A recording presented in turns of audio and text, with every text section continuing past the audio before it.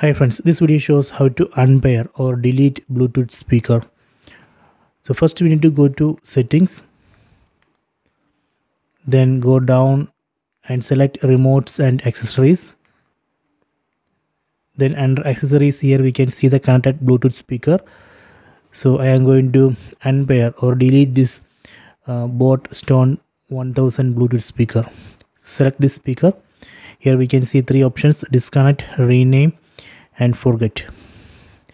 If you want to unpair or delete, we have to use this forget option. If you want to just turn off this speaker, we can use this disconnect option. So let me set forget, then select yes. Okay, done. So you can see it has deleted that Bot Stone 1000 speaker from accessories. So this way we can delete or unpair Bluetooth speaker.